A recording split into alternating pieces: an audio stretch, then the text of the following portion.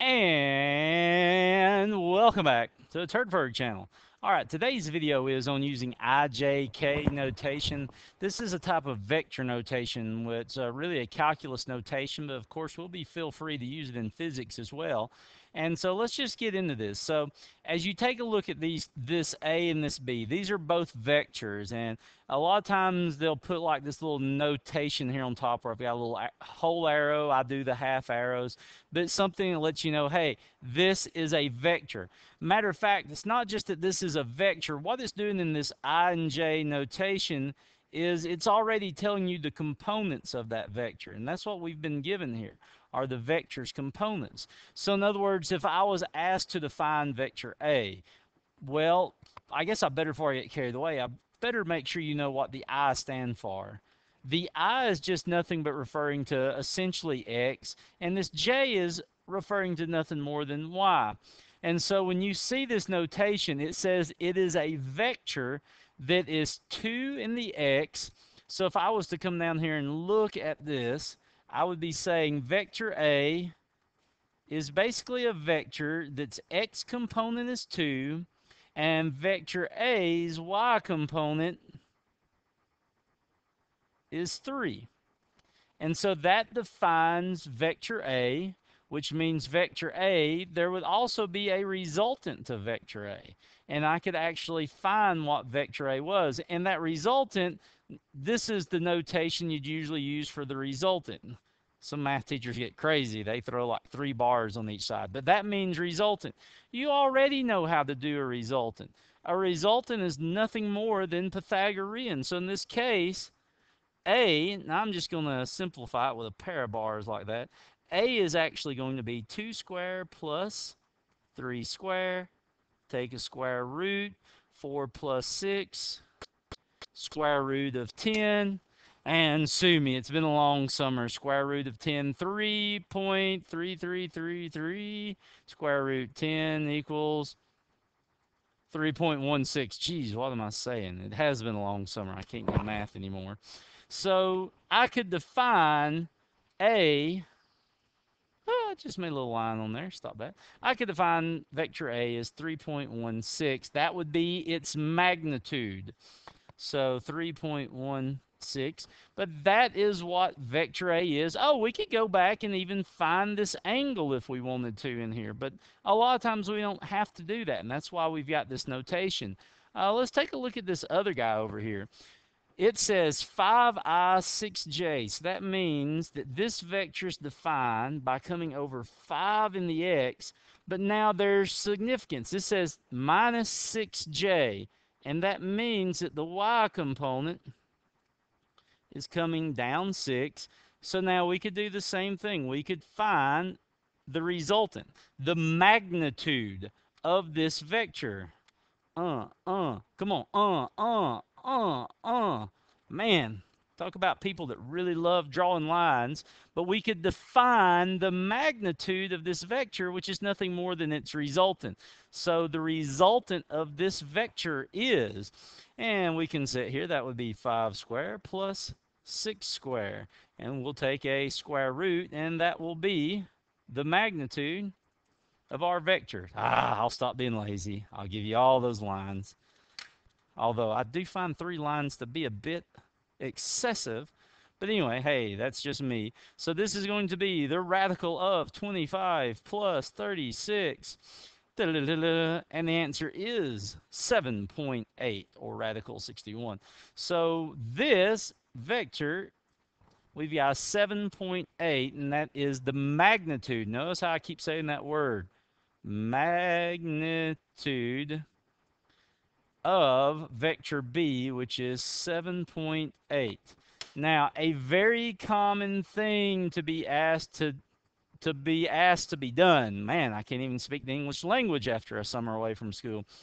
A lot of times you're asked to say something like this. What is A plus B? You're asked to sum those up. Well, that's no big deal. If you're asked to add the components of A and B, just sum them. So in this case, vector A, 2i and 5i.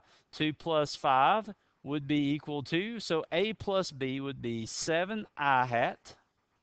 And then let's take a look. A is plus 3J, B is minus 6J, so 3 minus 6 means we're at minus 3J. Okay, Mr. Cole, so what does this mean? Well, it means this.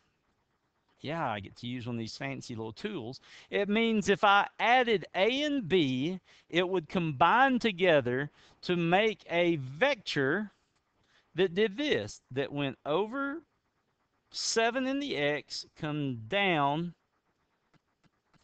3 in the y, and then my resultant would be. And so what if I was asked to find the resultant, or the magnitude? What if I was asked to find the magnitude of A and B? What if I was asked this? I spend more time drawing these lines than anything. Well, it's simple. The magnitude of that would just be 7 square plus 3 square roots. And I could have my magnitude at that point.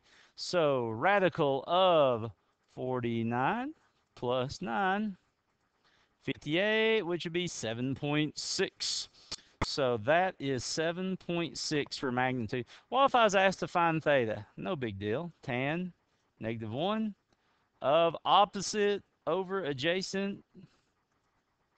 And now I've got this. Let's see here. Shift. I forgot shift. Shift tangent of 3. Ooh, what are you doing here? You're looking crazy. 3/7. And my answer is 23.2 degrees. Look at this. It's like streamlined vectorism at this point. But that is a general idea of what you're asked to do here. So you could be asked to subtract these two vectors. What about if you had IJK? What about if we had that IJK notation? Well, if you had two vectors, and it wouldn't matter if you had 5 vectors. You could have vector A, vector, oh, let's get crazy. Let's go back and rewrite this as vector L, vector Q, and I don't know. Some other strange vector notation. Doesn't matter. You could have 4 of them. And it could be 5I minus 3J plus 4K. 4K? Not poor K, but 4K. Anyway, and this then is equal to 7I plus 1J minus 3K. Great. So what would be L plus Q? Oh, that's simple. That would just be 12 minus 2. Man, I love this stuff. Plus 1K. What about if you were asked to find the resultant or the magnitude of those? You're probably wondering, how would I do this? Well, first, you got to draw a bunch of lines. Make sure everybody knows you're doing this. And then all you're going to do is this. 12 square plus -2 square plus 1 square. And then you take your square root and add a random ampersand there. Stop that. So anyway, pull back up my calculator. Radical of 12 square plus 2 square plus, yes, I didn't worry about my is I'm now squaring 1 just to do it in my calculator. Square root of 149 or 12.2 is my resultant magnitude. I tell you what, I am absolutely crazy about vectors at this point. But anyway, this, I was going to write a unit down, but I don't guess I had one. But anyway, that gives you a quick rundown on the idea of IJK notation. And we will see you later on the Turdferg Network. Yay, yay, look at me. I can draw lots of random lines. Stop watching this video. It's going to get crazy now. It reminds me of the dot game on roids or something. I don't know.